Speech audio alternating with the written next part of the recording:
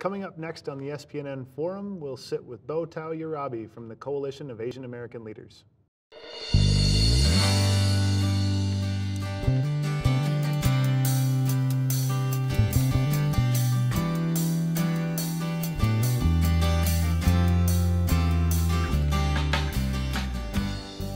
Hi, I'm Martin Ludden, Executive Director of the St. Paul Neighborhood Network, and we're here on the SPNN Forum with Bo Thao-Urabe, Executive Director of the Coalition of Asian American Leaders. Bo, welcome to the Forum. Thanks for having me. It's a pleasure. Can you tell us a little bit about what the Coalition of Asian American Leaders does? Sure. So we are a nonprofit network. That just means that we bring leaders from all different sectors, different ethnic groups and age groups together for a couple things. One is really so that they can get to meet and learn about each other people might assume that because we're Asians, people know you know each other, but that's not true. And so finding ways for leaders to connect with each other. But the other thing that we do together is really to look at what matters to the community and to find ways to work on those things. So we do research and policy work, and we do a lot of community, raising community awareness and building community power to be able to ask for the things that they need, to make their lives in Minnesota better. So are you convening, with your, I don't know, how big is your team? We have a team of now 10 people. Okay. And so you're convening leaders from other places to do this work? Well, the network itself has over 3,000 people, so it's quite a lot of people, and that means that we are often hosting events, trainings, and really setting agenda together, so doing a lot of things together. So I get to meet lots of people. Cool. And what are the big things you're working on right now? So we do, we host a lot of events throughout the year where it's either on topics or leaders that we think are important to highlight and important issues that impact the community that leaders should just know about. And then we do also leadership development work. So we have training institutes, but we also bring people together to learn specific skills and things like that. And then on the issues-based work, we work very closely in education. We also work on economics and immigration, and so on those issues, we try to really think about what are the specifics within those issues that are in the way of the community being able to thrive in Minnesota, and then we do research on that, and we look at policy, and then we also work closely with the communities to be able to think about what it is that we can do to ensure that they can actually be successful here in Minnesota. And so you're kind of arming these leaders, or equipping them with like the information and the situational awareness to go and advocate, right? Right, yes, that's a big part of it, is helping them to be advocates, but helping them to also bring impacted individuals from their own communities to be able to speak for themselves, right?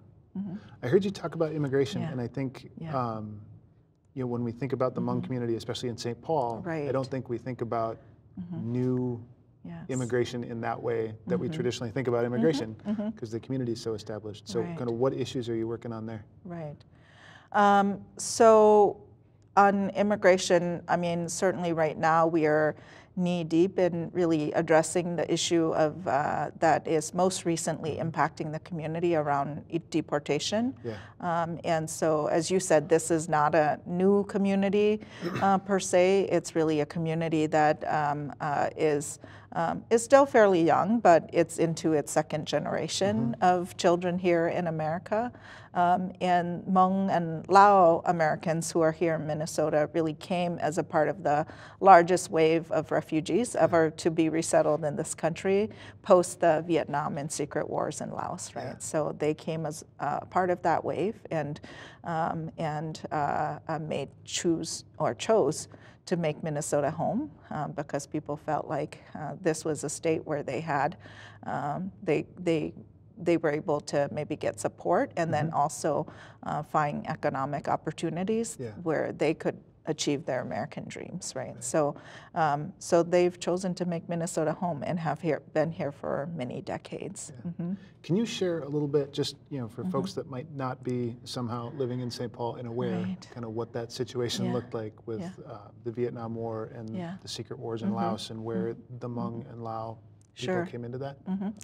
So during the Vietnam War, Laos, which is a country that neighbors Vietnam, was supposed to be a neutral country, but it was used to move a lot of supply lines from North to South Vietnam. And so the US CIA ran missions there, and because they couldn't have foot soldiers on the ground, they recruited the Hmong and Lao and other ethnic soldiers from Laos to serve as their guerrilla units on the ground, with specific missions to either disrupt supply lines or to rescue down American pilots. And so my father was one of those soldiers, and he told me about a time when he and his unit went to rescue a down American pilot, and they lost over 20 men to rescue the American pilot, right? So that was a relationship that that the community had with America, although many Americans didn't know about it because it was a secret war. And so after the war, when the U.S. left both all of Southeast Asia pretty much, these communities became the targets, right, for both re-education and in some cases real extinction, right? So, so that's kind of the historical context, and then many people made their way, just like my family, to refugee camps, and then eventually asked to be resettled in America. And so that kind of excuse me, that first immigration kind of from those refugee camps, mostly in Thailand? Most people came through refugee camps in Thailand.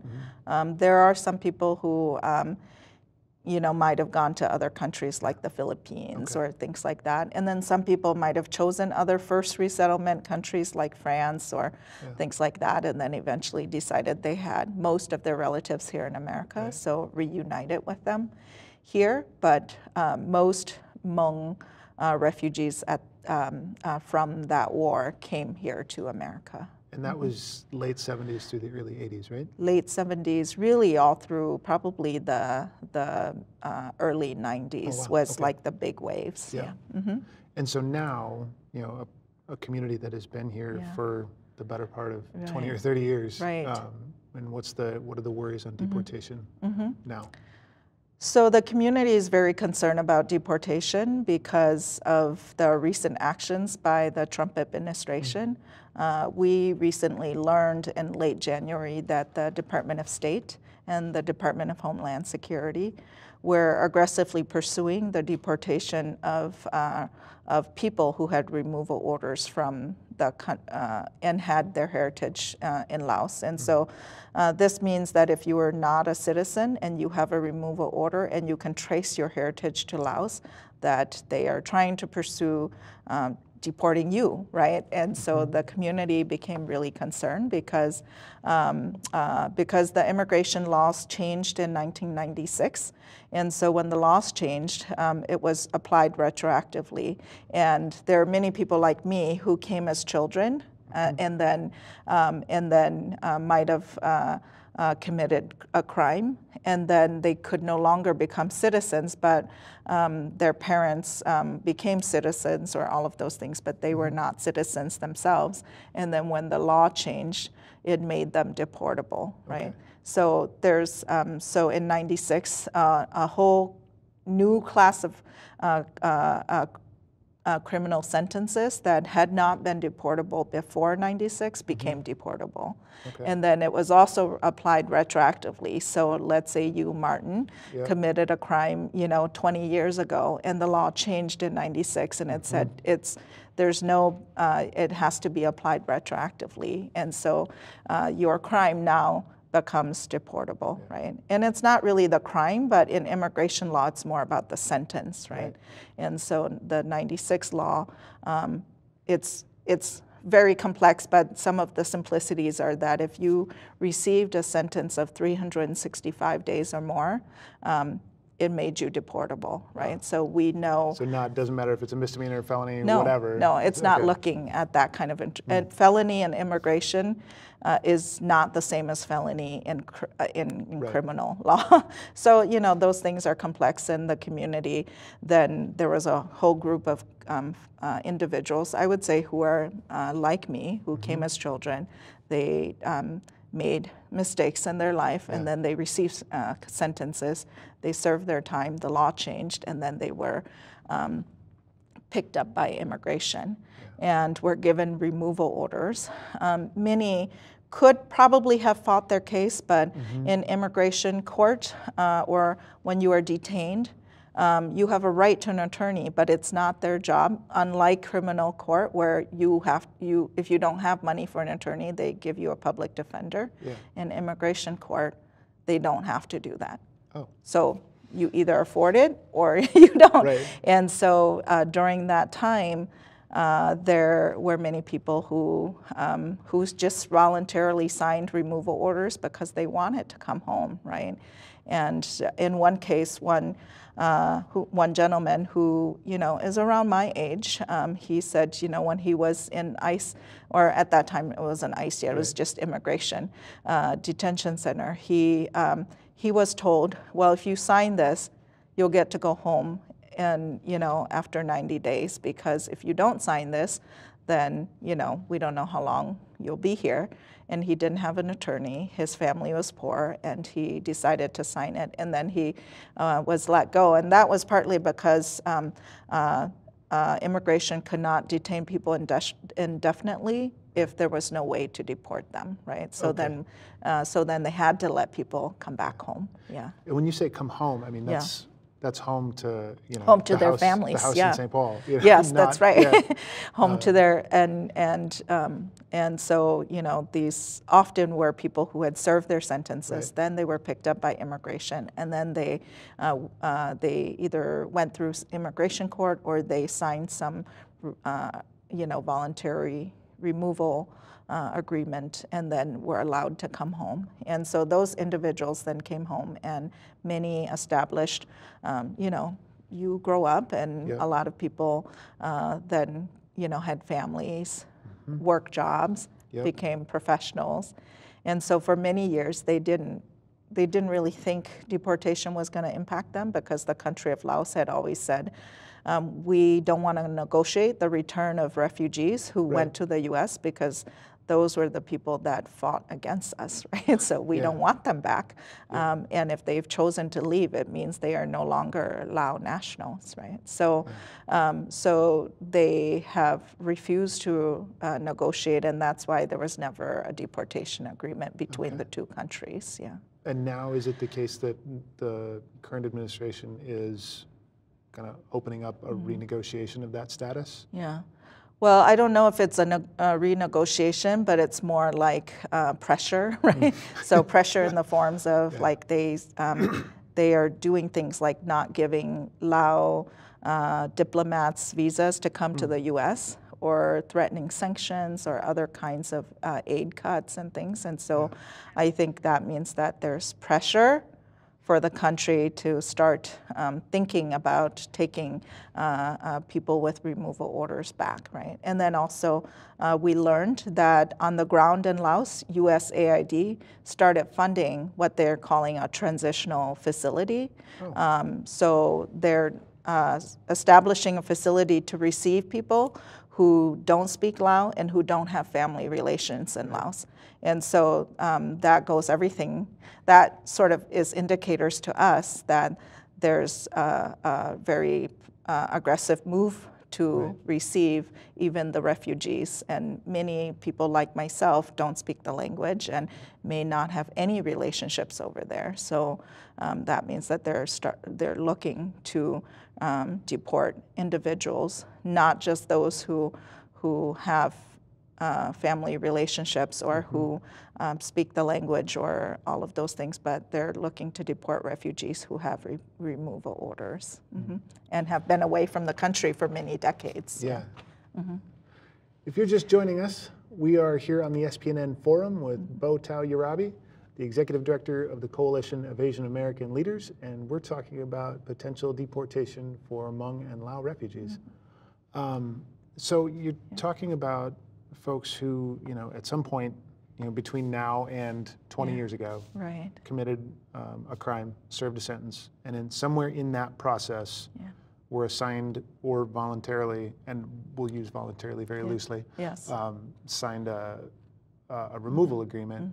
And between now and then, before now, those agreements have just kind of sat on a shelf somewhere and have not really been enforced. Well, there have been no agreements because the Lao government refused to negotiate, right? So there were no agreements, and I think that's why people came back and lived their lives, and they didn't prepare for deportation and things like that, or individuals were told that Laos was not a priority. So, in the case of the gentleman who told me that he was told by his immigration officer to go ahead and sign it because people like him were not didn't have to worry about deportation because their countries were not priority. So he was desperate to come home. He didn't have an attorney or money to hire an attorney, and so he came home.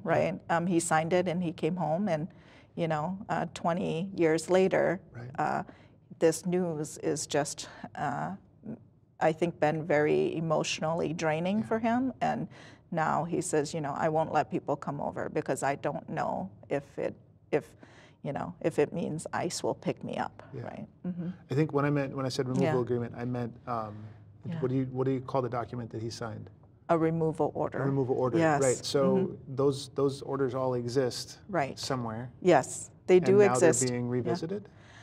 No, anybody that has a removal order knows that they have a removal order, because essentially what happens is that then if you have a removal order, the immigration officers take your green card away, and then you, in essence, replace that with a work permit, right? So that you can come back to work. And then they either visit them annually, every 6 months or every 3 months. But those check-ins have sort of just been to sort of say, how are, pay for your next work permit and continue on with your life. So there were, I think, no real concerns. And in the case of this gentleman, he never even told his American-born children, right? Because he felt so ashamed that this was his crime, but he thought he paid for it and he was starting his life, and he didn't tell them. And so now his children are both in college, and now with everything, he's like, I can't believe it's all like coming back, right? And so I think, he just feels incredibly ashamed of the things that he did, because he was young and he was poor, and he fell into, things that he's not proud of, right? But, came through that. And came through that, went to college, had children, and now, has been working for over 20 plus years to build his family. And now to have this, it feels like a lifetime sentence, right? To have that. And so, this is not a law that just impacts Hmong Americans or the Hmong and Lao community, but it in fact impacts all refugee populations, right? And I think what's unique about the Hmong situation is that the law changed, in between that time when the community came, and then the law changed. And people often tell me, like, well, shouldn't people know that, there's laws? And I tell people laws can change, right?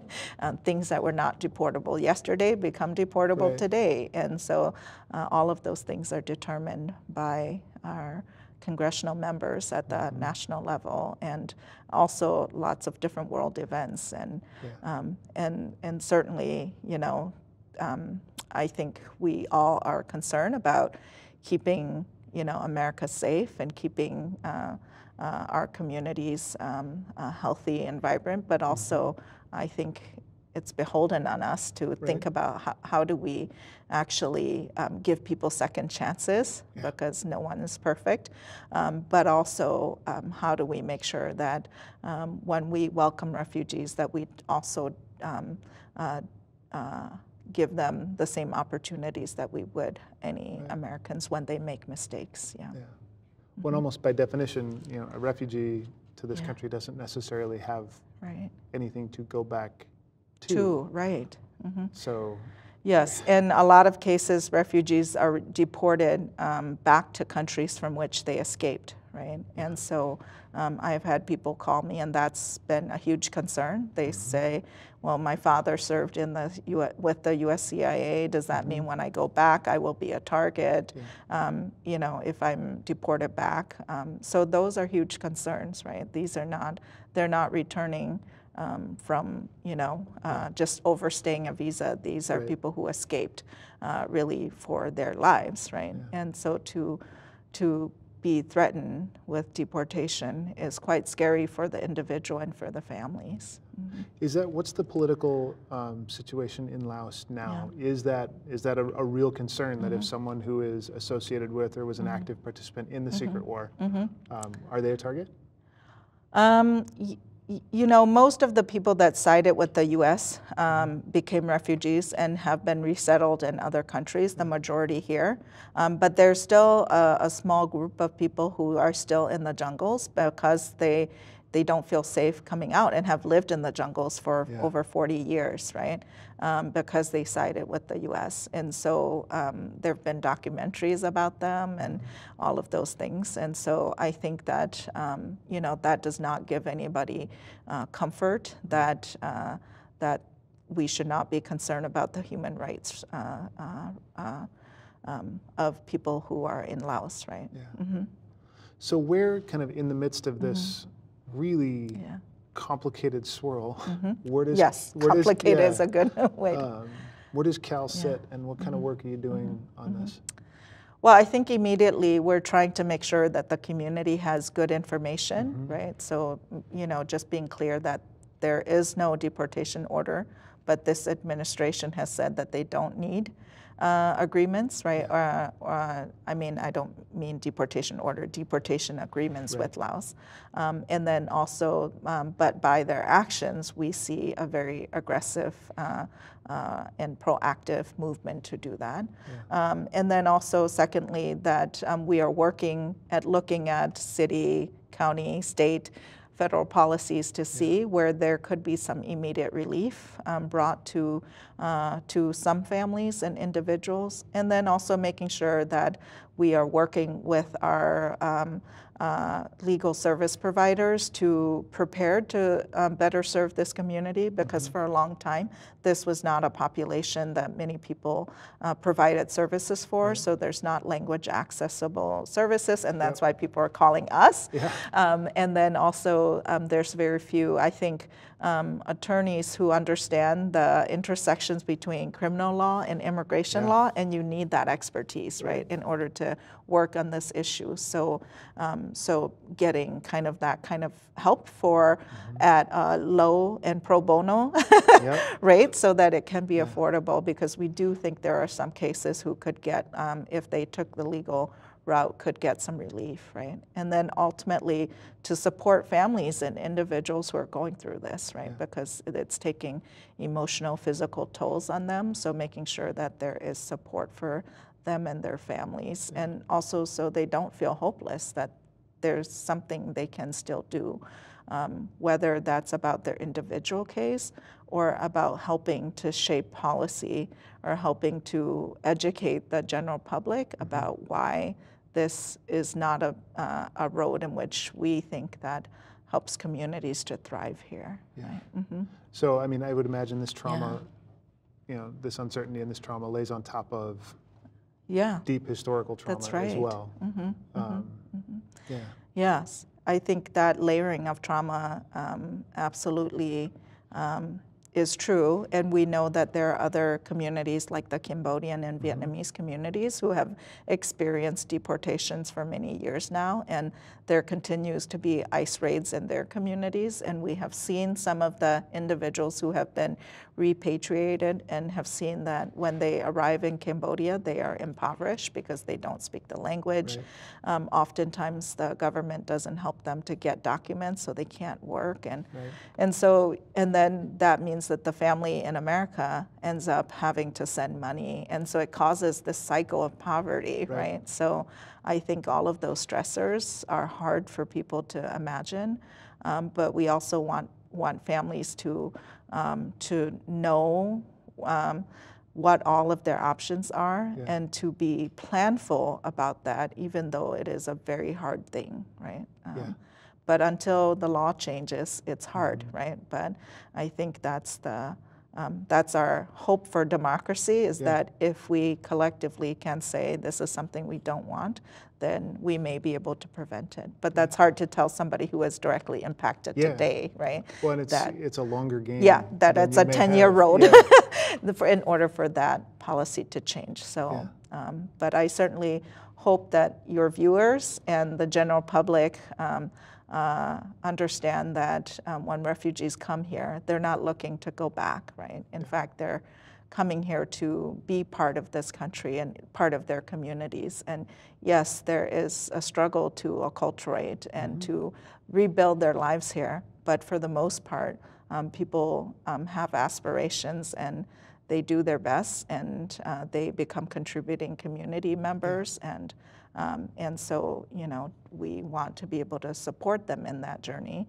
and especially for refugees who, in this case, Southeast Asian and Hmong and Lao refugees who came under very difficult circumstances. And literally, my family came with 2 plastic bags, right, of just clothes and our most important documents, not money, unfortunately. And so having to rebuild from that means that my parents, who came with very little education, afforded me the opportunity to get an education. But along the way, if we had made any mistakes, we would not be able to be where we are today, right? If folks are looking for more information or ways to get involved in this, what's the best bet? Well, they can certainly contact us because we're working on this issue from lots of different angles. So if you want to volunteer or if you have legal expertise, you don't have to be the person who does the case review, but even to help us do intakes. We are quite overwhelmed by that right now. People are calling us from all over the country. Oh, wow. And so that's difficult. And then just, you know, thinking about policy strategies, and then also just finding financial support to, we established 2 support groups, one for individuals who have removal orders and the other for families, because the families are also needing just support as they are going through this very difficult situation. Also, we want to continue to run community clinics and community education sessions. So I would say please contact us. Our website is www.CAAL-MN.org, or email us at info@CAAL-MN.org, and we can definitely find a spot for you. Volunteers needed. Yes. Yeah. Awesome. Well, Bo, thank you so much for taking the time today. Thank you for the work that you and CAAL are doing. It's been a pleasure to have you. Thanks for having me. I appreciate it. You've been watching the SPNN Forum, and we've been here with Bo Thao-Urabe from the Coalition of Asian American Leaders. Thanks for watching SPNN.